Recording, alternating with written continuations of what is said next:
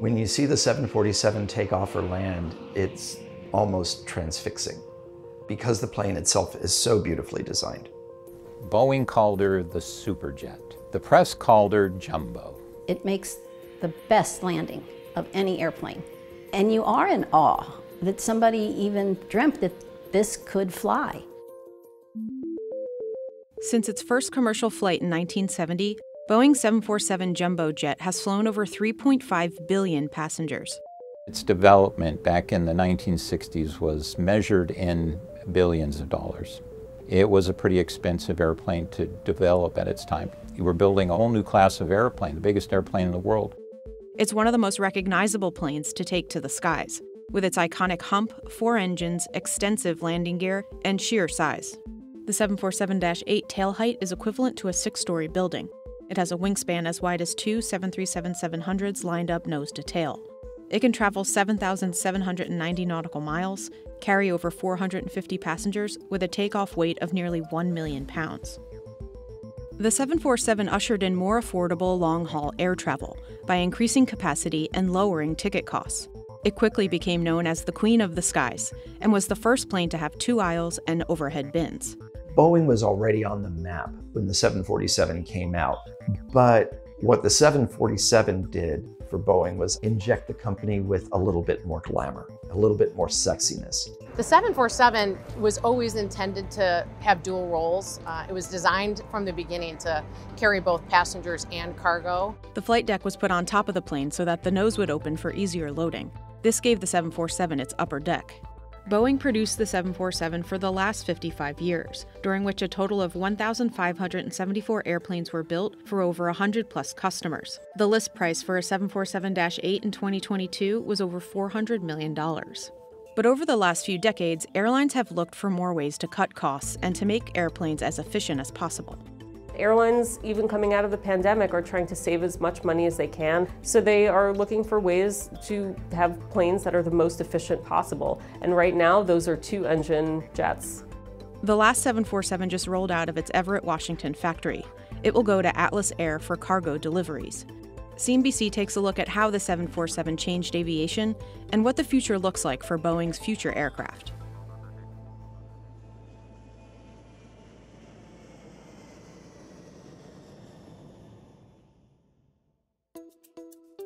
It was the beginning of the jet age. In the 1950s, Boeing introduced the 707, America's first jet airliner.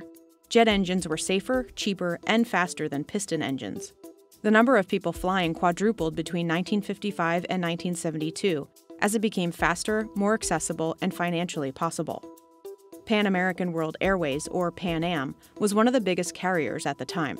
So Pan American came to Boeing and said, we need an airplane twice the size of the 707. The head of Pan American Airways, Juan Trippe, said to Bill Allen, the CEO of Boeing, if you build that airplane, I'll buy it. And Bill Allen turned to Juan Trippe and said, if you buy it, I'll build it. And that's how the 747 got started. In 1966, Pan Am put in an order for 25 new 747s. One of the original design ideas for the 747 really was going along with what Pan American wanted, and that was building a double-decker. Building a plane twice the size of its predecessor had a significant amount of challenges. The first iterations of the design were entirely double-decker, but that made it difficult to evacuate potentially 500 passengers safely and in a timely manner. And this moment of innovation came in, and that was, instead of making a double-decker, why don't we make a wider airplane? Why don't we make a twin aisle, go 20 feet wide? And so the twin aisle, the wide-body jet was born. Even though the design wasn't a full double-decker, it was still twice the size of the 707 and required new innovations. What made it possible to make this giant jet was a revolution in engine technology. These new engines, especially compared to the turbojet engines of the day, were very efficient. The 747 wasn't Boeing's biggest project at the time. It was also working on the 2707 Supersonic Transport, or SST. What's interesting about the 747 when it was first introduced is airlines expected it to be an interim aircraft that they would use between their first generation of jets and the coming wave of supersonic planes that were expected to enter service later in the 1970s. So the designers of the 747, they understood this, that at some point in the future, the 747s would be converted into freighters. And so they purposely set out to make the 747 the perfect freighter. The SST program lost government funding and the prototypes were never finished. Well, obviously, the supersonic era didn't happen quite the way we expected. And so, frankly, I think that led to a much longer life and much greater success for the 747. Once they finalized the specs for the plane, how are airports going to handle this plane that is more than twice as large, with a wingspan more than twice the width of previous aircraft, and an airplane that is much heavier? So that led to how Boeing designed the landing gear. It has 18 wheels, and that's designed to spread out the weight of the plane so that it could use existing runways. But some airports had to widen their runways and taxiways. They built new terminals to handle this. They had to invest in new baggage handling systems. In fact, the plane was so big, Boeing had to build a plant around it during its construction in Everett, Washington. Today, that building is the biggest in the world by volume, and where Boeing builds its other wide bodies. These costs, along with the SST project and the development of its other new jet, the 737, created a significant financial strain on the company. One of the biggest challenges for Boeing, how do they fund building it? Boeing bet the house on the 747. There were people who said, literally, that this airplane would not fly. There were also people who said, financially, this airplane would not fly. It was a tremendous risk. That became one of the big issues in those days, that the money to build this airplane, that Boeing had to negotiate with creditors constantly to keep this program going, keep the company going. But that didn't stop Boeing. Joe Sutter, who is known as the father of the 747, led the design team, and they, along with other Boeing employees, were nicknamed the Incredibles for building the 747 in just 29 months.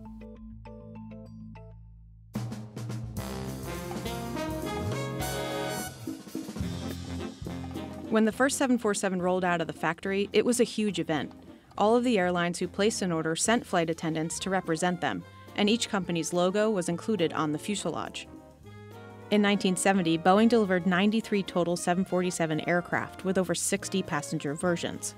Pan Am will bring you the world's first 747. Pan Am operated the first commercial flight in 1970. When it arrived in London, crowds of spectators greeted the arrival.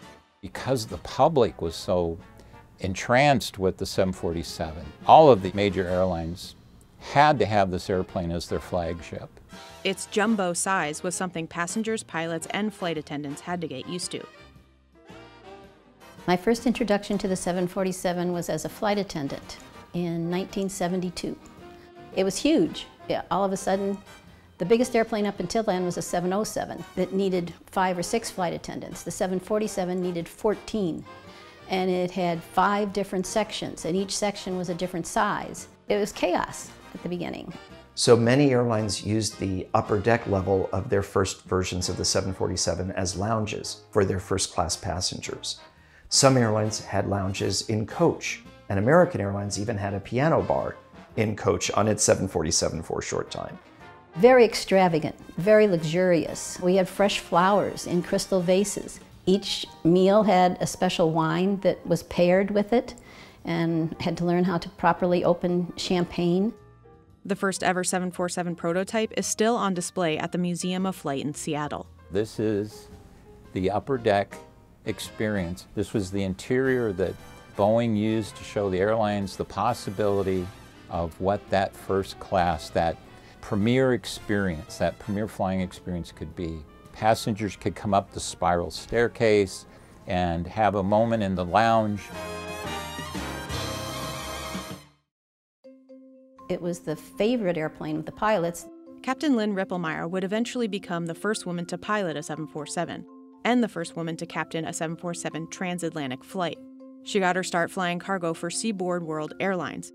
They had professional engineers, so if you got hired as a pilot, you immediately went to the first officer seat. So this very unique set of circumstances happened at the exact right time for me to get hired by Seaboard World and as a 747 first officer and become the first woman to fly a 747. I went to work for People Express, first as a 737 first officer, upgraded with any gear to captain, again, which is almost unheard of. And then we got 747s. So I became a 747 captain at People Express in 1984. I had so much confidence in that plane. It flies beautifully. I think why many pilots like it is it makes the best landing of any airplane. The plane was designed for long-haul flights, making international travel more accessible and affordable. It only went to what we would consider to be important cities, major markets, world capitals. And having a 747 serve your airport was a badge of honor. What was also interesting is airlines viewed the 747 as legitimizing them. So a lot of airlines ordered the 747 when it was first introduced, even though probably they shouldn't have. It also helped transform the air cargo market. It wasn't long that the 747, with its capacity to be a great freighter, that freighter version came out, and that was in the early 70s with Lufthansa, and this is really where the airplane came into its own.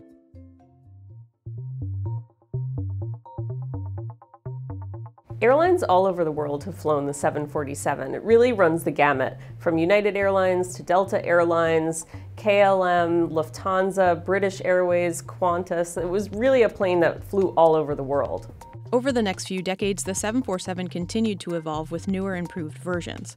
It also served other purposes, like government transport, including Air Force One. In 1977, Boeing delivered a modified 747 to NASA to use to ferry the space shuttle from its landing spot in California back to Cape Canaveral in Florida. In 1988, the 747-400 was introduced. This version had more efficient engines, longer range, and a modernized cockpit. It was the company's best-selling version.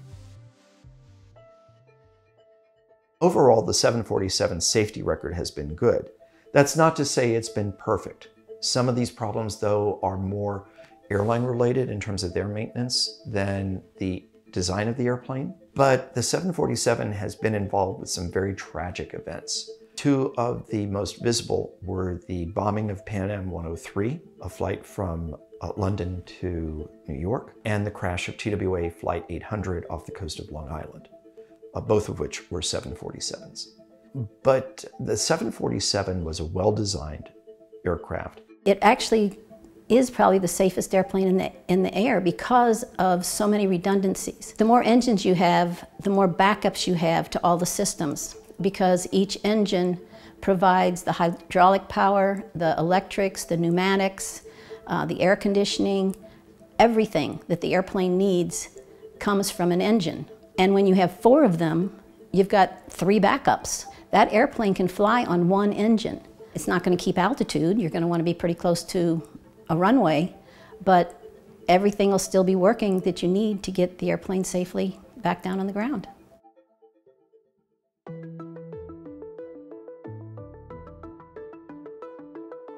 Boeing saw a rise in deliveries through the 1990s before its decline. The 747 was one of the most geographically widely ordered airplane in the world. For a plane of its size, it helped spur the development of the airline hub and spoke route networks that we now take for granted. But the 747 was not an airplane designed to serve shorter routes. And so as a result, that limited the appeal of the 747. And it also limited the usefulness of the 747.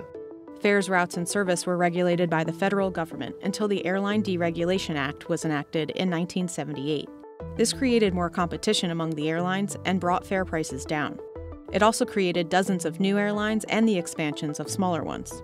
With these large planes, they would funnel large numbers of passengers and then funnel them through large hubs. But what passengers want now is to fly nonstop to their destinations. And it turns out that the more fuel-efficient planes, the leaner planes, are able to do that. And that's something that has essentially killed both super jumbo jets. With 4 engines, of course, you're going to use more fuel than you are with 3 or 2. So they were finding ways to fly an airplane much cheaper and more efficiently. And the 747 didn't cut it. It's not because people don't like it. It certainly isn't because pilots don't like it. In the 80s, airlines started to do away with the luxurious lounges and replaced it with seats for increased revenue. Airlines also pack a lot more seats onto planes than they used to. That is the idea. They want to get as many people into coach as possible. In 1990, Boeing 747s made up 28% of the world's passenger wide-body fleet. That's down to just 2% in 2022. And despite the rise in air freight during the pandemic, in 2022, the 747 made up just 21% of the world's wide-body cargo fleet, down from 71% in 1990. In fact, Pan Am clung to that plane far too long, and it's partially responsible for the airline's demise. In 1991, Pan Am ended operations. So from the mid-1980s into the 2000s, you saw fewer and fewer airlines flying 747s. Those that had them generally reduced the number of 747s in their fleet.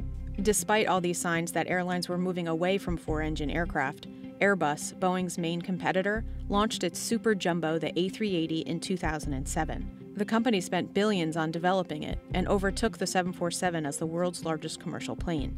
It is a full double-decker and could be configured to seat as many as 853 passengers. But many airlines were already moving away from the 747 and the hub-and-spoke model for more efficient twin-engine aircraft. Airbus ended production of the A380 in 2021.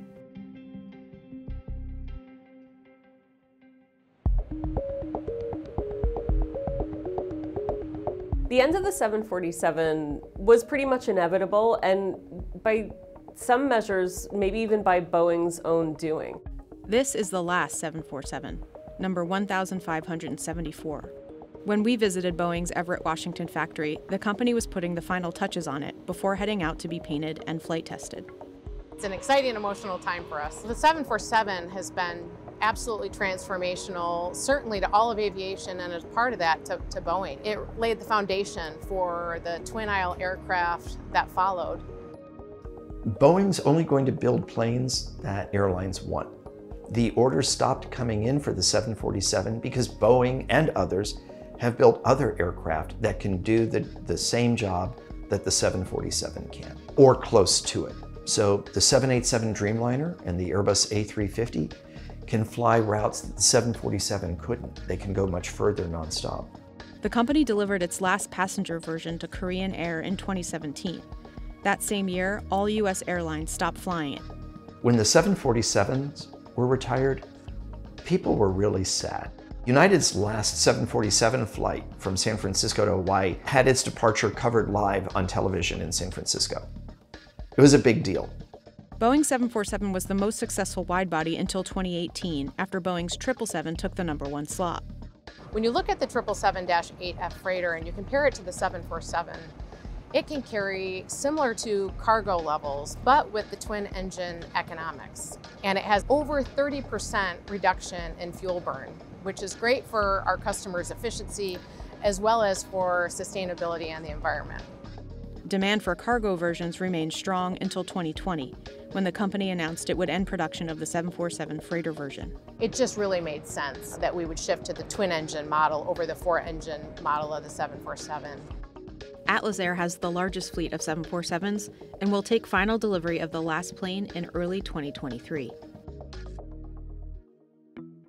The ending of the 747 comes at a time when the aviation industry is looking to transform itself with more fuel-efficient, environmentally friendly technologies. Boeing's CEO recently said the company would not design a new airplane in the next decade, while the company waits for new fuel-efficient engines to be developed, since advances in engine technology doesn't yet warrant enough of a fuel cut for buyers. The end of the 747 is pretty much the least of the issues that are going on at Boeing right now. This is a manufacturer that in 2018 and 2019 had two of its best-selling 737 MAX planes crash and 346 people were killed. Since then, the company has been trying to regain its footing. It has picked up sales of those aircraft once again, but it's not the only thing that Boeing is dealing with. It also had production flaws on its 787 Dreamliner that delayed deliveries for almost 2 years. There's a third front that Boeing is dealing with, which was the replacement essentially for the 747, the 777X. And that's a plane that has been delayed and delayed and delayed, and it's not going to be delivered and flying for customers until at least early 2025. So the end of the 747 is kind of this turning point for the company. In the meantime, airlines looking to purchase large wide-body aircraft are turning to Boeing's 777 and Dreamliner, as well as Airbus's A350 and A330. United Airlines placed the largest order of any commercial carrier for wide bodies, and that was for 100 Dreamliners, and they have options to buy 100 more. As for the Queen of the Skies, the end of production doesn't mean you won't see her flying around anymore. There are 396 747s still flying. 311 are freight, 44 of them are passenger planes, and 41 for VIP or private service, including Virgin Orbit. 6 airlines still operate the 747. Lufthansa is the largest with 25 in its fleet. The airlines that have it will probably continue to operate it for maybe another 10 years or so, perhaps a little bit longer. I think we'll continue to see the 747 operate as a freighter for decades to come because it's a really good freight airplane. There's plenty of other ways to experience a 747 too. There are hotels, a water park, and many other aviation museums around the world that have them on display. A testament to how iconic and transformative the Queen of the Skies has been over the last several decades. The 747 is beloved in a way that most other commercial airliners are not. I remember my first 747 flight. It was on American Airlines from Kennedy to Dallas Love Field. I don't think you're going to see people crying when the 777 or the 787 Dreamliner decades from now is retired. They just don't have the same emotional connection. She was my first jet. That was the first jet I ever flew. And I don't know if there's many other pilots that can say that. So I guess that's why she's my baby. And I think because I felt like if I took care of her, she'd take care of me. You could say it's the hump, it's the shape, the size, all those things. But what I think this airplane, it inspires us that we can do these amazing things. And I think that that is what has captured everybody's imagination. Why there's such an emotional attachment to this airplane, that it just reminds us as human beings that we can do amazing things.